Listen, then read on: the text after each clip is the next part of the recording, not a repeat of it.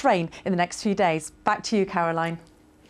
Thank you, Penny. On to cricket, and in the latest county championship matches, Hampshire have made a good start against Durham. The visitors are 100 for 6, while Surrey are struggling against Glamorgan, losing 6 wickets for 126 at lunch. You might not be able to miss it. Tonight is the big World Cup game for England, of course, against Sweden. Even though England have won both their matches so far, their performances haven't exactly been sparkling. One of the reasons given has been the hot weather. Well, a sports scientist from the University of Brighton thinks he has the answer. Paul Castle says England's footballers should have their legs chilled before matches in hot weather. The idea is to chill the thigh muscles for 20 minutes, which lowers the overall body temperature. He's carried out research which shows it stops players tiring so quickly in the heat. Well, that's it from me for now. Sally Taylor is here with South Today. That's at 6:30 here on BBC One. Join us then if you can. Goodbye.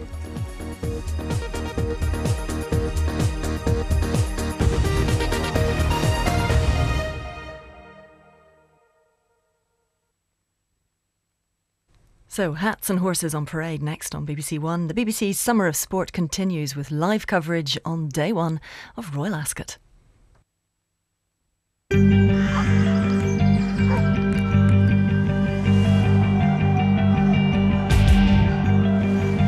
Wherever you go, you can take BBC News with you. Just text NEWS to 81010 to access the latest stories from the BBC News website on your mobile phone. Or go to bbc.co.uk/news.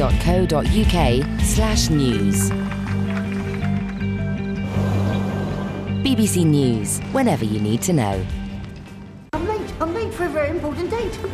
Children's party at the palace. It's intense. You feel the whole world watching. You're thinking, am I fast enough? Or is the other guy quicker? There are 72 cameras on you, so the last thing you want is to make a mistake. But as soon as the ball leaves the racket, I'm on it. That ball is mine. I'd say Wimbledon is the best 2 weeks of the year. Wimbledon. Follow it from every angle. Starts Monday on the BBC.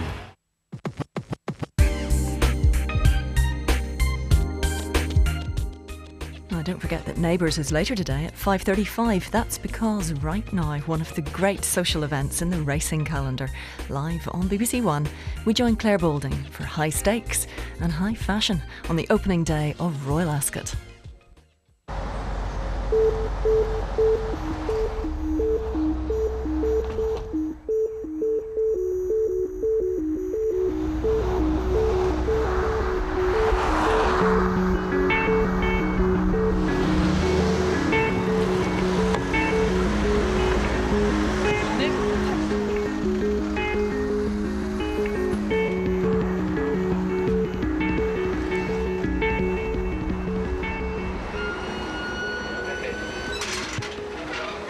Morning. What do you think of it? Isn't it? Who'd have thought it? A British sporting stadium delivered on time, on budget, and on a scale like this. It is truly magnificent, utterly worthy for the setting of one of the greatest race meetings you'll find anywhere in the world. It's good to be back.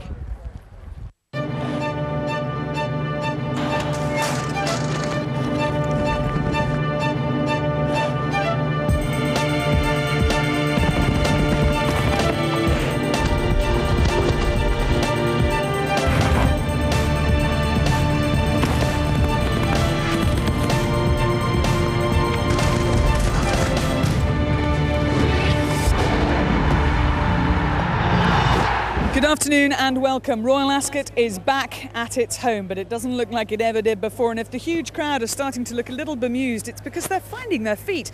That used to be the paddock there. This ladies and gents loos over here used to be our studio, and that general area used to be the winners' enclosure. But the whole thing has moved. It was knocked down. They spent £200 million rebuilding it, and it looks fantastic. HOK Sport Architecture can be given the credit for this grandstand. I've never seen anything like it in the world. They also built Cardiff's Millennium Stadium, Stadium Australia. They designed, or they're the architects for Wembley, which, as you know, is yet to be completed, and Arsenal's new home, the Emirates Stadium. Now, what they were looking for was to try and get a feel of the countryside, something that reflected the Windsor Great Park, Ascot Heath.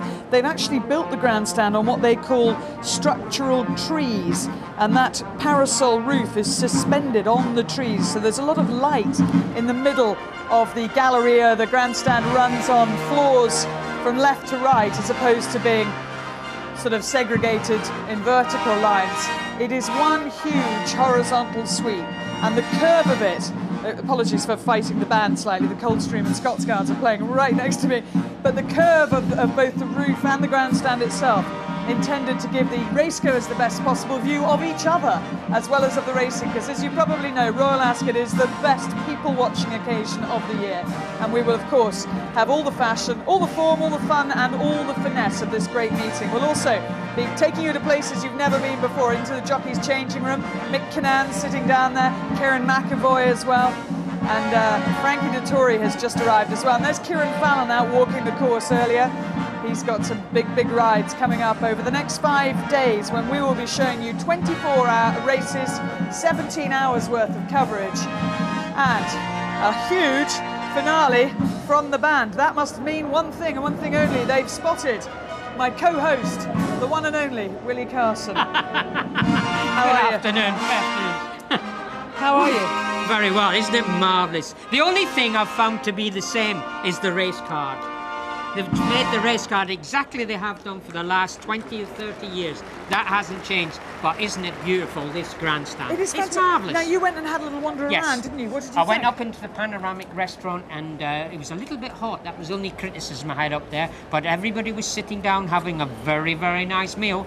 And when you get up to the 6th floor, you can look down into the Galleria and you can see all these open spaces and people sitting down there having lunch. You know, it's a lovely, airy grandstand. 57,000 people that grandstand holds, and they'll get an awful lot more out in the open spaces as well. When I was down at the old paddock, you know, there's picnic tables, there's marquees down there as well. There's so much space. And they've put more big trees in as well. I don't know where they've come up, but there's massive big trees have been planted. You can't put big. Well, they are. Big They weren't there before. Are you sure? Yes, you just there didn't was. notice them before. Well, maybe I didn't notice them, but you can't suddenly transplant ancient trees, can you? Well, they're very big trees, and it's a lovely parkland down there. You can sit down there now, and you would think you are in the countryside. Well, it's amazing when you think Ascot will celebrate its tercentenary in 2011. It was back in 1711 that Queen Anne came riding out here on the heath and said that looks a rather marvellous place for thoroughbred race. Well, they weren't thoroughbreds in those days, but for horses to gallop at full stretch. Still thoroughbreds then. No, I don't think they were. No, they were old hunters. When they had the first meeting here, they were big, heavy, slow plodders. They ran over like 4 miles and had various different. I've learned my first lesson today. Don't argue. Well, we are looking forward to 5 fabulous days at Royal Ascot 2006. Here are some of the racing highlights.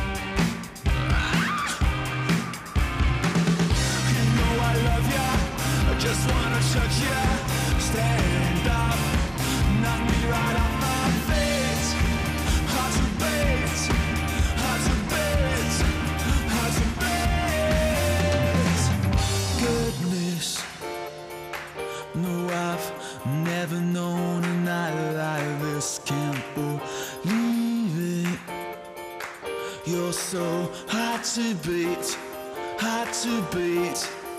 Drive me crazy, my beautiful baby. Let's spend the whole day right here together.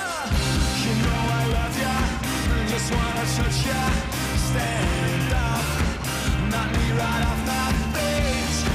Hard to beat, hard to beat, hard to beat.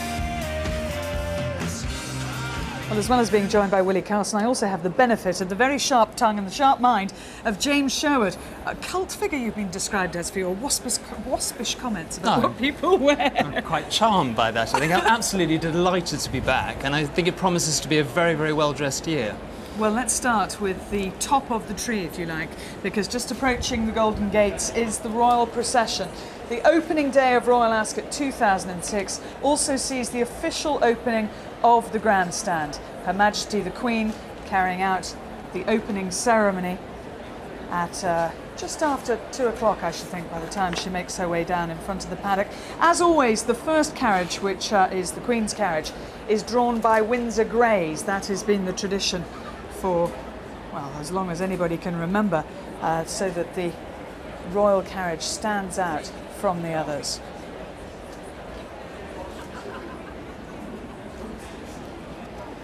The Queen has a great tradition of both attending Royal Ascot and having runners here as well. She's had 19 Royal Ascot winners over the years, and there she is, resplendent in royal blue, Godolphin blue possibly, alongside the Duke of Edinburgh, and also in the first carriage, Lord Vestey, closest to the camera, and on the far side, the Duke of York. You see there the full glory of the landauers. They're very comfortable, got great suspension in these carriages. And it really is the most magnificent sight as this full-scale procession makes its way down the middle of the newly designed racecourse. It's not just the grandstand that's new, the racecourse is new as well. It has been moved, shifted significantly to the left as we look at it, and the area of ground they're crossing over now has an underpass with the road going underneath. It used to be a grassed-over tarmac path. Now it's an underpath. It'll be much smoother this ride than it has been in the past.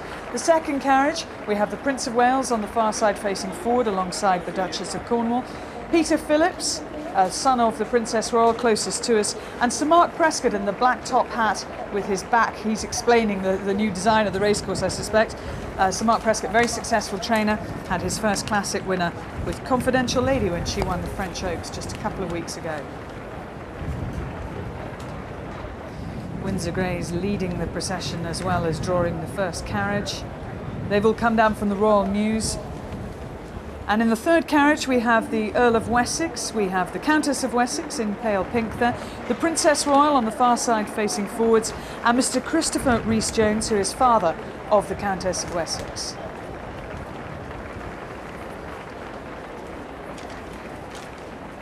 And you can see the beautiful sunshine and the heat haze just making that whole scene look utterly timeless. So much of what we've shown you already so far in the programme is very modern, very 21st century, but this scene stretching back to the mid-19th century remains as ageless and perfectly timeless as ever.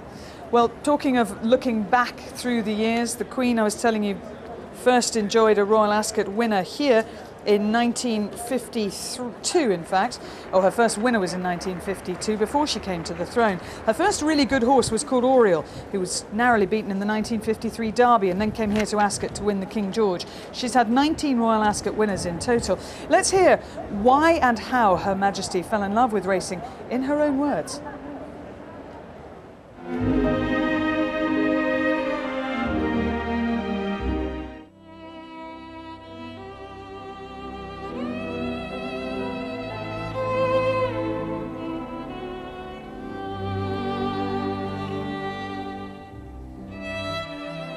I suppose I first became interested in racing during the war, when my father had leased Big Game and Sun Chariot from the National Stud. When my father took me down to Beckhampton to see them working, which I'd never seen before, and I was able to pat them in the stable afterwards.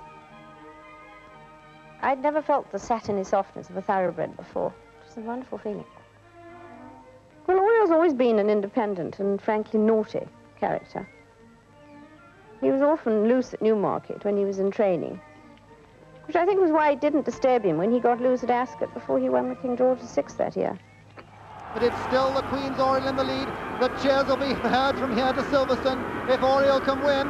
And Oriel is hanging on very well at the moment with about 100 yards to go. It's Oriel from Vamos and Duras. Vamos on the right and Duras on the left. Vamos for France is catching Oriel. There's 50 yards to go. No, or can Oriel hang on? And at the post, Oriel wins.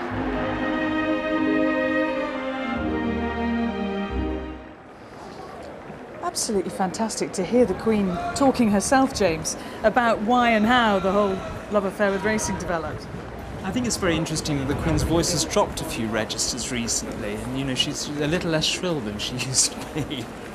Let's have a closer look then at what the Queen is wearing. Well, appropriately enough, the Queen is wearing wearing royal blue, and it looks rather marvellous on her. I always say she's, you know, one of the best dressed ladies at Ascot because she knows, you know, this is her working wardrobe. She knows what to do. The rest of us, this is dressing up. For the Queen, this is every day. The designer I'm reliably told is Carl Ludwig, and it's a royal blue crepe coat with a silk satin multicoloured dress. The hat is by one of her favourite milliners, Philip Somerville. And with a pink band.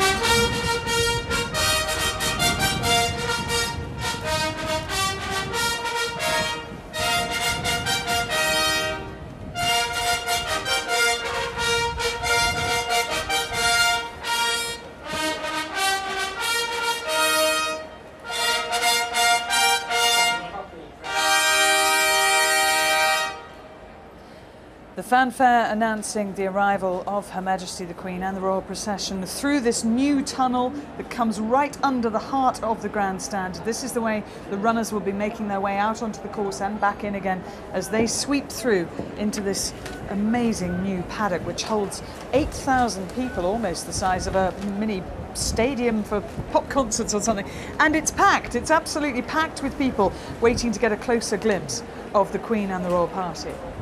But there's certainly lots of posing potential here. You know, there are more pathways, which is rather nice for girls wearing heels, that you can actually clack around and see and be seen, which is what we like at Royal Ascot. Now, this is the first time that the Queen will have seen the new Royal Ascot in all its glory. No doubt she's had a few private trips here to check on the progress of things, but even up until 9 o'clock this morning, they were raking gravel and putting plants in position and making sure everything was perfect, and the applause ringing out as the monarch enters this new parade ring.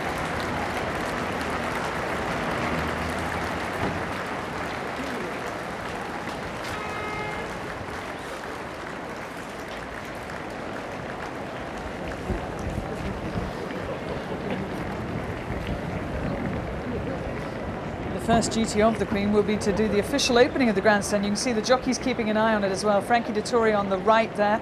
Champion jockey Jamie Spencer was in there as well. Ryan Moore there sitting on the bench with his knees up, who's going great at the moment, riding lots and lots of winners. They'll be hoping to walk into this winners' enclosure on their own a little later this afternoon. But at the moment, they're all keeping their eye on something that is utterly unique in world racing. The only place that can claim to have a royal procession is Royal Ascot. It started actually in 1825 when the King, leading 4 other coaches with members of the royal party, drove up the centre of the racecourse in front of the crowds, and it's continued to the present day, including last year at York. And I think probably there's more affection and more reaction this year because it's been missing from Berkshire. It's very nice to hear a big cheer for the Duchess of Cornwall, I think.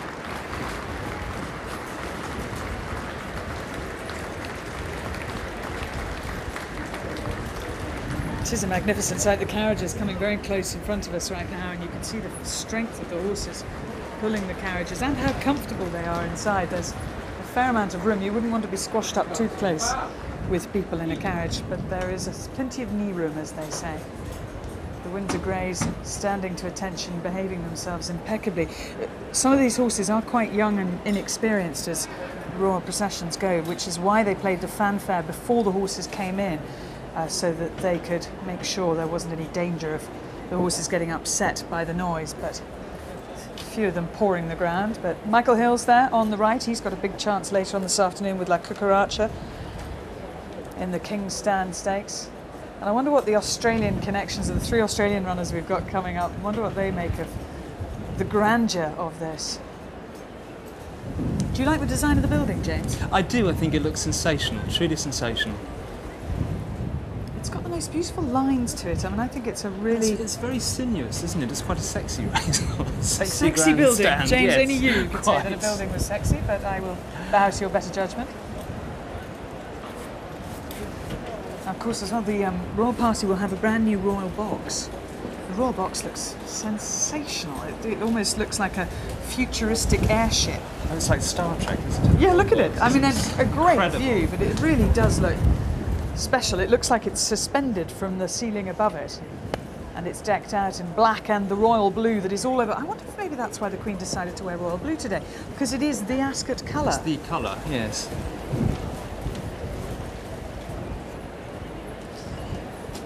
Now the horses and carriages are just making their way out of the paddock, and we're awaiting the official opening.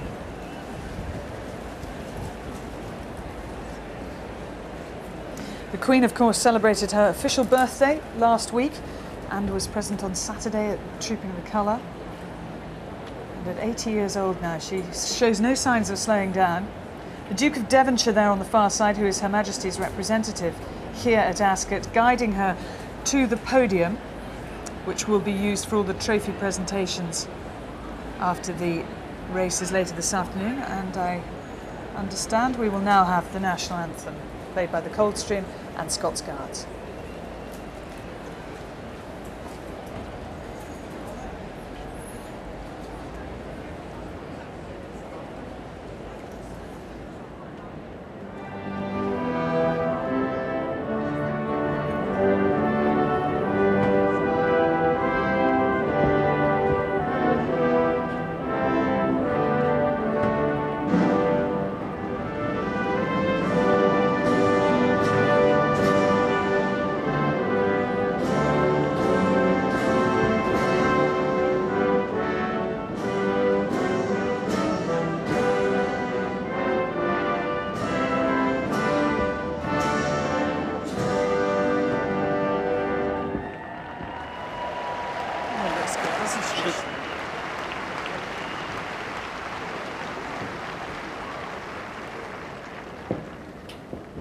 Your Majesty, welcome to the new Ascot Racecourse. Ma'am, you have been closely and happily associated with Ascot all your life. And this is the third occasion in your lifetime that this racecourse has been completely redesigned. I very much hope that it is the best. 2 years ago, I promised that we would be ready for the start of the 2006 Royal Meeting. And I am very proud to be able to deliver that promise to Your Majesty today.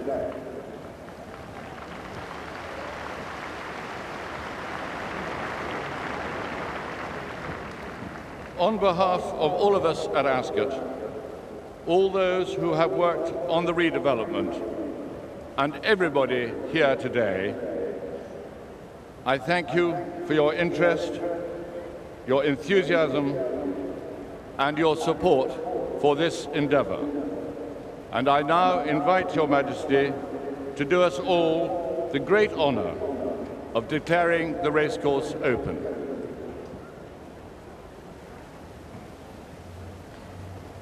I am delighted to be here at Ascot for the start of the 206th Royal Meeting and to open the new racecourse and grandstand.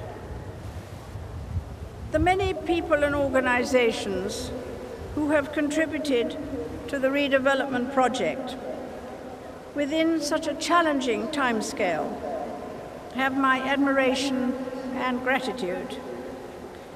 Thanks to their hard work, we can look forward to many years of racing in a world-class environment. May I wish all of you here today and watching at home a most enjoyable day's racing. I have pleasure in declaring the new Ascot officially open.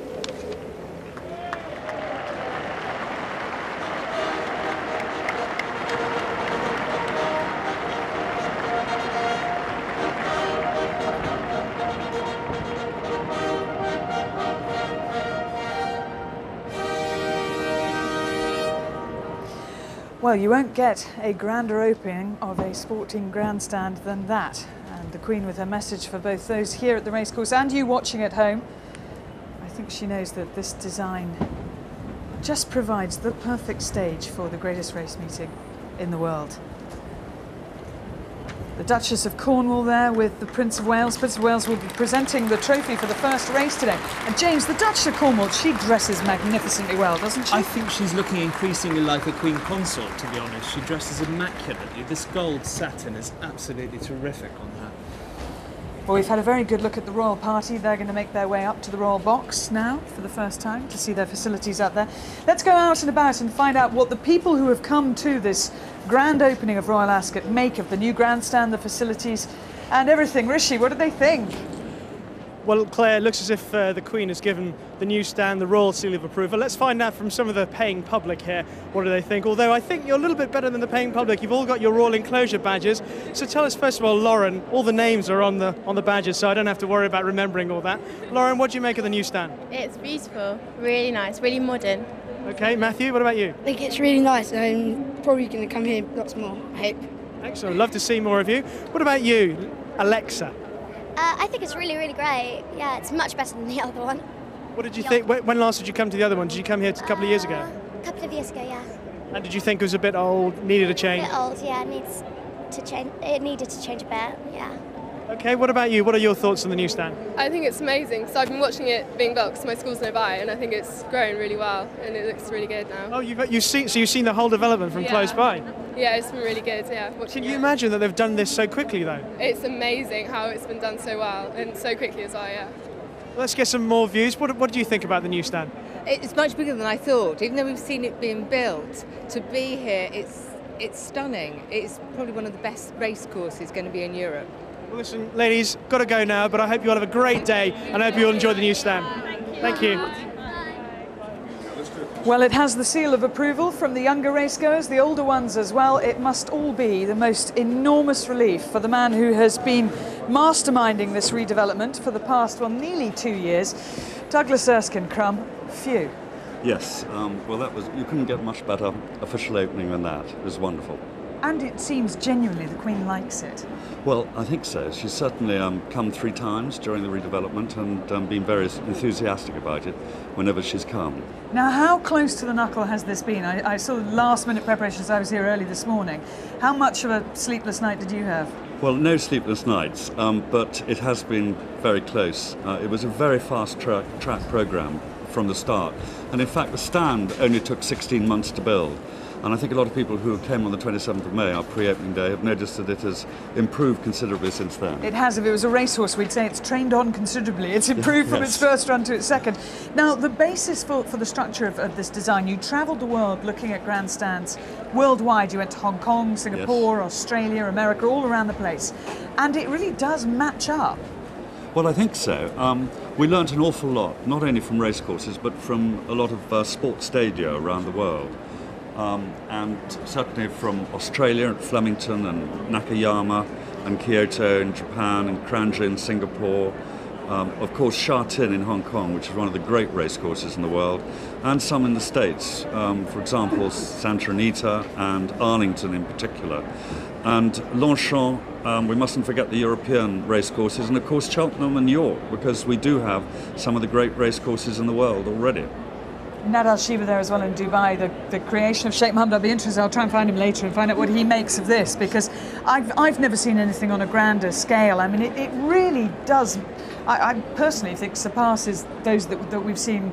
I mean, Coventry obviously is very impressive, and Sha Tin as well, as you mentioned. But this is just fabulous. Well, we certainly wanted to build a whole new racecourse, because that's what it is, with the new track and the reservoirs and everything else that we've done, which was literally one of the best racecourses in the world.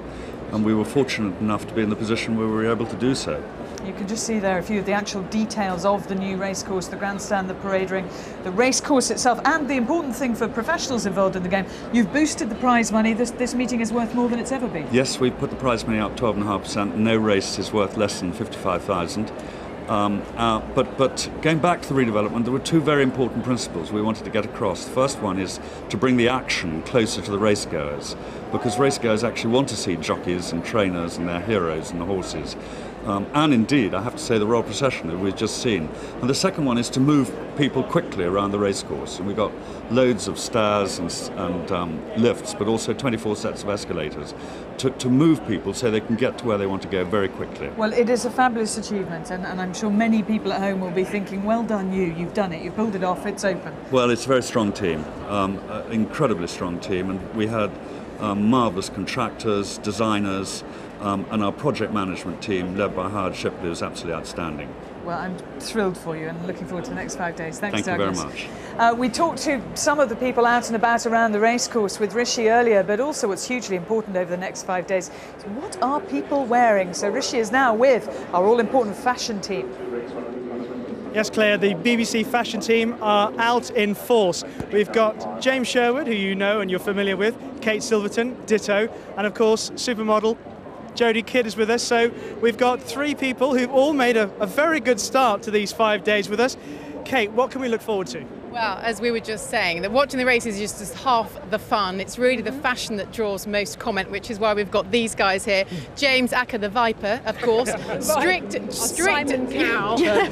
Because, of course, it is a strict dress code here. It's the etiquette hurdles that people have to overcome that causes most consternation. So, James, you're going to begin with your take on what works and what doesn't. Right. Well, I think the central point about Ascot is that it's not just a fashion event, it's a very formal event. You know, I think that's where a lot of girls fall down. They turn up dressed like milkmaids from the catwalk and it looks ghastly.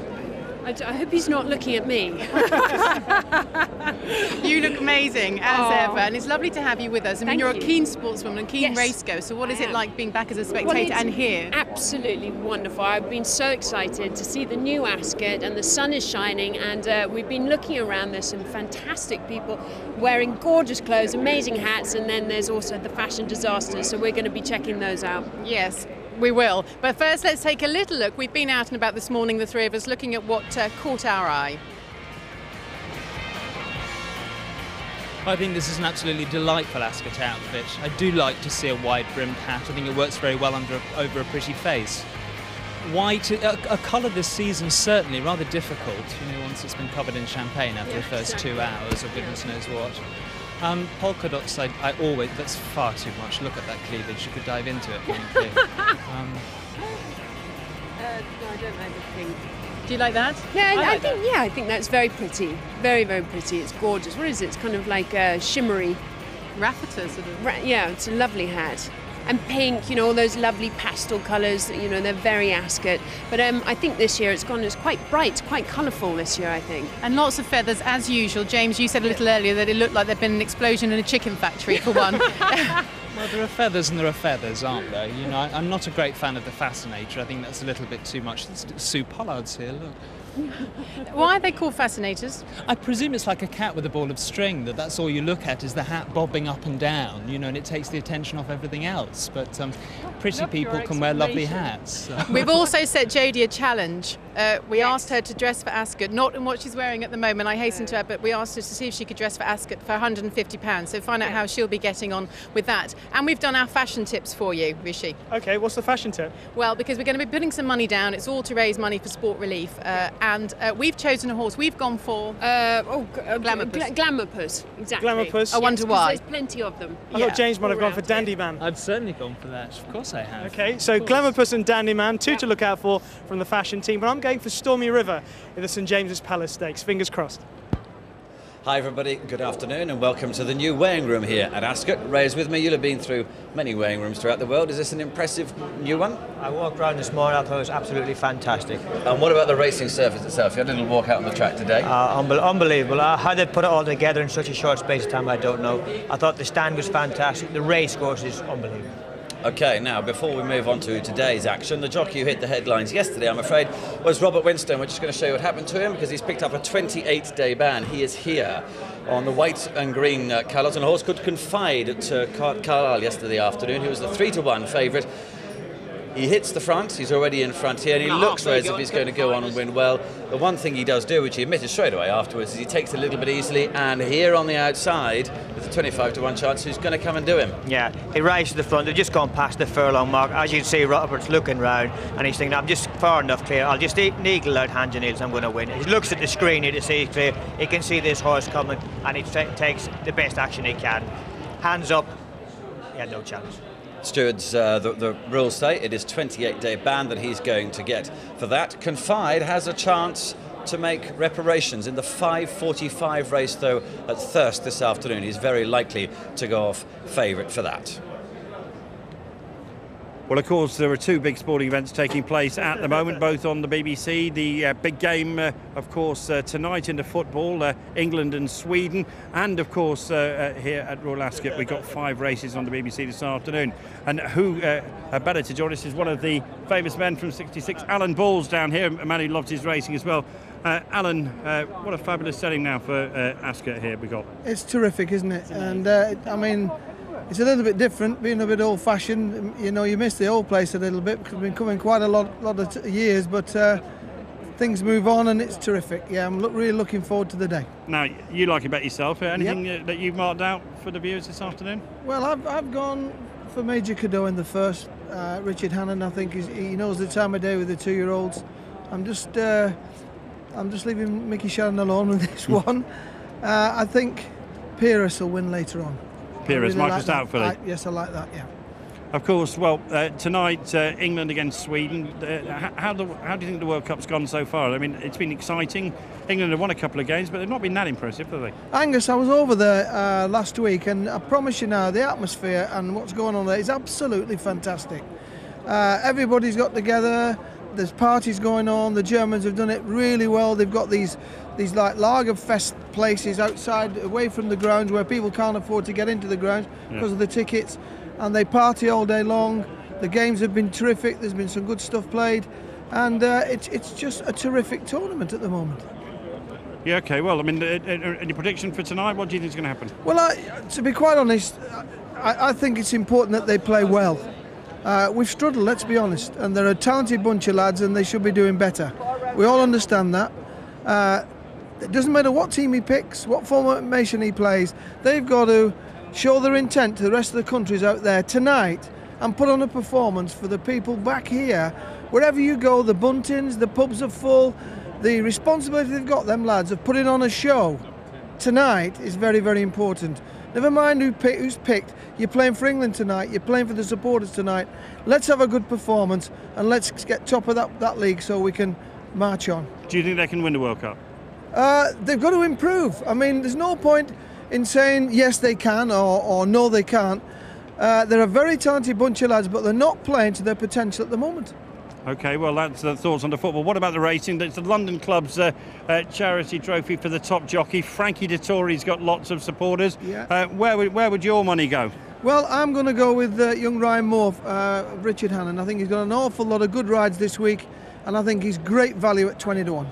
Well, Kieran Fallon heads the market at 2 to 1. Jamie Spencer's 100 to 30. Frankie Dettori 7 to 2. Mick Kinane at 14 to 1. With Robert Winston and Ryan Moore at 20 to 1. That is a race that will have lots of twists, lots of turns. But Kieran Fallon is the 2 to 1 favourite. Alan Ball, it's a bit like the World Cup, isn't it? There's going to be plenty to be decided. And well, if it was England and Germany again on the weekend, that would bring back a few memories, wouldn't it? Absolutely, great memories and some bad ones, but you know, what a great game. But it's up to the lads tonight. Win that league tonight, and I don't think they'll play the Germans or the Argentinians till late on.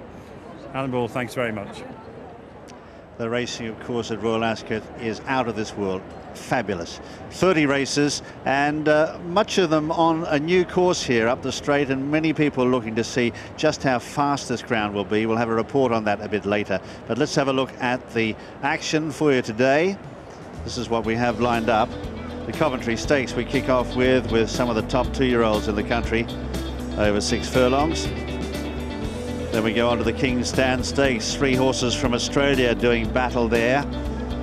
Takeover Target, the best from down under. The St James's Palace Stakes, the first of our Group 1s this afternoon, over the Old Mile. And a Rafa, the 2,000 guineas winner from Ireland, takes part. And then on to the Queen Anne Stakes at 4:25, a mile, and some real crackers lined up there. And finally, our live coverage ends with the Ascot Stakes, 2.5 miles, some really good handicappers. This is the new jockeys room. This is what the luxury that these lads are enjoying underneath the stands. Makes a real difference from the old jockeys room and facilities. Now the non-runners for you. The 4:25, number 3 Ballinus, and 5 Home Affairs. They are the non-runners. Ballinus just not quite right and won't take on pacemaking duties this afternoon. Let's have a look now at what we've got lined up in our programme this afternoon. We have a very rare trip behind the scenes with trainer Jeremy Nasido, who guided Arafa to Irish 2000 Guineas victory and bids to follow up today in the St James's Palace. Hot favourite for the Queen Anne is this horse, Proclamation. Having his first start for Sheikh Mohammed's Godolphin team, had an ordinary start to the season. The big danger to him could be this filly, Pires. Mick Kinnan takes over today because Kieran Fallon rides for Aidan O'Brien. Now, 3 years ago, the Australians came to Royal Ascot and they conquered, courtesy of Choisir. They're on the takeover mission again today. Takeover target heading 3 Australian-trained runners in the King's Stand Stakes. As well as all the racing, we will of course be giving you the top fashion tips. Today, Jodie Kidd bids to Dress to Thrill for just £150. And we'll be looking at great races from Royal Ascot in years gone by, including this stunning victory of Rock of Gibraltar just a few years ago for Alex Ferguson.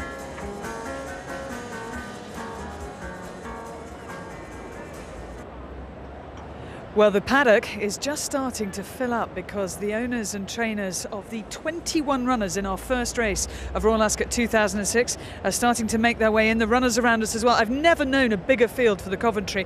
Well, plenty of time to build up to that, Willie, but we've been set a challenge. This is an Ada Sport Relief. We've been given 50 quid each. Angus has got a tip and Jim's got a tip, Rishi's got a tip. And they said to me, well, what do you want to do? Jodie Kidd's got a tip. And I said I'd team up with you. Right. Which might be a mistake. And we would pick a horse together. Right. So it's your decision. But I'll have to win, won't it? What have you got? Well, I'll put all the weight on Michael Hill's shoulders in the big race, the Group 1 race, La Cucaracha. We're going to give it to a lady to get the money. It's not a Group 1 race, it's Group 2. Is it King's Group 2? Stand. King's Yeah, Stand? We've got 2 Group 1s. That's Group 2. See, these are the big sprint, though. I'll give you that. The big sprint. So we are going combined for La Cucaracha. Now, the fashion team are splitting their... I think they've done very well here with 2 really decent fashion-based names, Dandy Man and Glamour Puss, both in that King's Stand as well. So we've got 3 different options for you in the 10 past 3. Rishi's gone for Stormy River, the French-trained horse in the 350, the St James's Palace. Jim McGrath has gone for Major Caddo in this race. Our opening race, the Coventry. Angus has gone for a £50 win on Proclamation. We've just seen Sheikh Mohammed actually and his wife Princess Haya. They own Proclamation. That's in the Queen Anne. And Ian and Ray have gone for top the charts in our final race, the Queen's Vase. Now, all of those tips and all of today's racing absolutely dependent upon the state of that ground out there. So let's find out about it. It's not only the stand that's undergone a multi-million-pound redevelopment. The racecourse here itself has undergone some significant changes. Clerk of the course, Chris Stickles, is with me. Chris, can you explain some of those to us? Yeah, sure, Rishi. Well, the straight course has undergone complete reconstruction. It in fact has moved 42 metres that way at the winning line here. It starts at the same place by the Golden Gates, and all the old topsoil was removed. That was mixed with sand. A new drainage layer was put on underneath the topsoil layer. The topsoil put back on, turf put back on. Canvas were built on both bends, and the underpart. The most amazing thing really is that the 2 road crossings that we used to have been eliminated. Now we've now got underpasses, so that it's a completely sort of straight, safe, and consistent track. Okay, Chris, for the start of these very important 5 days, what's the ground like here? Good to firm. Have you had to water to keep it at that level of moisture? Yes, we have. We've done quite a bit of watering actually over the weekend and in the last sort of 24 hours, to be honest. It was a drying weekend. This is also a sand-based sort of construction. This track is. So we did put quite a lot of water on last week and over the weekend, and in the last we put about 8 millimetres on last night in places. Yes. Chris, good luck for the next 5 days. Thank you very much. Big day this for Chris Stickles. Well, he won't know how that ground is riding until these jockeys come back in after the first race and tell him, because it's one thing walking it, it's another thing how it feels on top of a horse. You can see Kieran Fallon in the background there in the dark blue colours. He's on board Holy Roman Emperor in this opening race. Ted Durcan there in the gold colours of Sheikh Rashid bin Maktoum Al Maktoum, or I should say Sheikh Rashid bin Mohammed. Hellvellyn, those colours will be carried by. And it's going to be an exciting start, actually, this. It's very exciting indeed. Everybody will be sort of getting really, up for it, because the first race of the Royal Ascot on the new race course, it's just something special. And I don't know if the jockeys will get a little inaugural present off the racecourse. Maybe they should have done it. You're always looking for a present, aren't you? And in terms of riding this course, and you noticed this when we were here for the pre-opening meeting, it rides a stiffer course. It's more of a test of stamina, do you think? Oh, it's a very stiff course at Ascot. You always wait till you get past that 2 furlong marker before you sort of go for it, because the ground just keeps going up and up and up, and it's a stiff galloping track, and you need an animal who gets the whole of the distance wherever you're running over. It is a stiff track. It's what we call a galloping track. You know, we got plenty of stamina in the horse, because that is the reason the horses sometimes get caught close home. Well, one man who will have certainly worked out how to ride the old Ascot and is getting his head around the new Ascot is Frankie Dettori. He did have a winner here at the pre-opening meeting. We were just discussing how it rides a bit differently out there now. Yes, I mean, they made some changes. They made the bend better, so they had to rise it to make it banked. So it's a little bit more stiffer than the old track, but it's going to be a lot more fair than the last time. Now, you've got big chances today, haven't you? You could have a huge day here. I don't like when you say that. Pressure. I mean, every race is a championship race. I've got good rides, but everybody else got good rides. We brought here our best horses, and we hope for the best. We just need a little bit of luck. Because it's been a really slow start for Godolphin horses. People at home watching will be thinking, well, what's happened to them? I mean, exactly. I mean, today, Proclamation, back to his best form, he should run a huge race. Just keeping my fingers crossed. We have missed time. As you know, we had to close the stable for a couple of weeks. So we just hope that the horses are cherry right. Right, and Frankie, what is the banker for the whole meeting? Your banker for yourself? That's a big question, but I wouldn't like to say. They all just as good. Do you know what I was about to say? Saved by the bell. Yeah, saved by the bell. We will wait and see, I think, is the answer to that. Good luck. Good luck to Frankie Dettori. He's got Proclamation coming up later today, who's a hot favourite. And he does love this place. Well, it must make him feel great when he walks back in through the gates here. Well, of course, after riding those 7 winners, anybody would feel special. And he rode the 7 winners not on an ordinary day. He rode it on a real big day, the Festival of Ascot. It's a very, very special. He'll go to his grave remembering that day. I never did anything quite like that. Nothing near like that. You did. You had 6 winners. Yes, but that was Northumberland. That was the Pitman's Derby day, but not quite. It's interesting though. Frankie is the most successful jockey jointly riding at the Royal Meeting. Now he's out in front on 37 winners, but he was joined last year when the meeting was at York by Mick Kinnan. Frankie had to miss the meeting last year. He picked up a suspension, missed the whole week. Mick Kinnan, in the meantime, rode 5 winners and caught up with him, so they're level at the top of the jockey standings of current jockeys riding. But bear in mind that Lester Piggott rode over 100 Royal Ascot winners, didn't he? But Mick Kinnan's got some decent rides here this week, and he will be riding a few winners, I am sure. He might even ride one today in PRS. Yeah, that's true. He could for Sir Michael Stout. Well, let's take a check on this enormous field for the Coventry. 21 runners. Jim, I was saying earlier, I don't think I can ever remember a field as big as this for the opening race of the meeting. Might have been a long time ago, but not in my time anyway, Claire. Number 1 in our first, the Coventry, is Baby Strange, Robbie Fitzpatrick. 2 is Baltimore Jack, Dean McEwen. 3, Captain Marvellous, Michael Hills. 4, Carson's Spirit, Chris Catlin. 5 is Chimes, Pat Smullen. 6 is Deadshot King, Jamie Spencer. 7, Every Man for Himself, Eddie O'Hearn. 8 is Hammer's Boy, Wayne Lorden. Number 9 is Hellvellyn, Ted Durcan. Down to 10, Holy Roman Emperor, over from Ballydoyle in Ireland, Kieran Fallon. 11 is Joburg, Mick Kinnan. 12, Johannesburg Jack, Steve Drown. 13, Kalgoorlie, the mount of Shane Kelly. 14 is La Neige, Tony Culhane. 15, Major Caddo, Richard Hughes. 16 is Mubashir, Frankie Dettori. 17 is Prince Golan, Darragh O'Donoghue. Number 18 is Sadiq, Neil Callan. 19, Tariq is Alan Munro. 20, Tudor Prince, Jimmy Fortune. And 21, Symphonical Storm, is Karen McAvoy. They're the 21 runners in our the first of 30 races at this Royal Meeting for 2006, the Coventry Stakes. And this is the course they take, as you heard Frankie Dettori saying before, a little bit stiffer since they've realigned it. And there they are, right up to the winning post. It's a straight 6 furlongs, and it takes some getting as well. Well, the first race of the Royal Meeting, and already some really interesting betting developing in the Coventry. Holy Roman Emperor, who was a top price 3-1 with Stan James this morning, has been very easy to back and is currently the 4-1 favourite, and I have seen 9-2 on the rails. Hellvellyn, who was as big as 6-1 this morning, is a very solid second favourite at 9-2. Major Caddo is 6-1 from 13-2. That's been bigger this morning and is also pretty solid here on the track. Can't see much bigger than 6 at the moment. Sadiq is 10-1, and Baby Strange was a big springer in the market this morning from 20-1 into 12-1, but hasn't moved from that price since the betting opened here in the Coventry. It's 12-1 Joe Berg and 12-1 Tariq and 20-1 and upwards the rest. That includes Every Man for Himself, Mubashir, and here the outsiders, those the horses that the each-way punters will be looking at. But remember, this isn't a handicap. Despite there's 21 runners, it's only 3 places if you're on each way. But the focus of this market is Hellvellyn, the strength of that and the weakness of this Holy Roman Emperor, who was a shorter price than it is at the moment, currently the 4-1 favourite.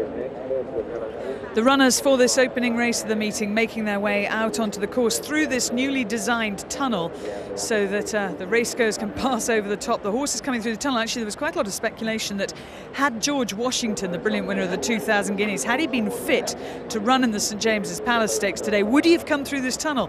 Because he's a horse with a fair old attitude. Now the he would have gone through there. It's quite, it's quite big, but I can see the point. The Ballydoyle team have Holy Roman Emperor in this race, as Angus was telling you. He's just drifted out to 4-1 from 7-2. He's the favourite. Kieran Fallon deliberately kept him at the back of the whole of the whole field, and he went out onto the course last. He's a compact. He's a typical 2-year-old type.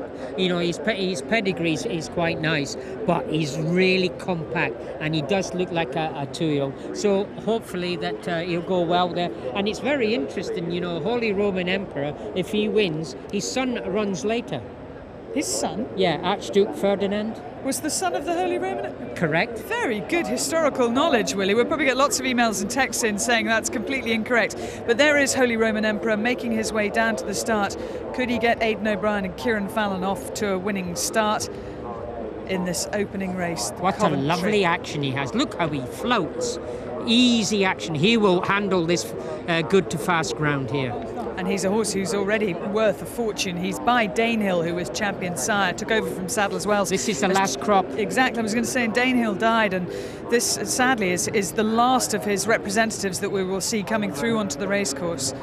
Holy Roman Emperor, lovely looking horse, but there are 20 others who are taking him on, and one of those who is also unbeaten is Baby Strange. Now, I think the owners of Baby Strange, who are the Market Avenue Racing Club, get top marks for kit, because the horse has an orange cap, your colours, so consequently you all have orange bands. Exactly. I mean, it's the colours the club's worn now.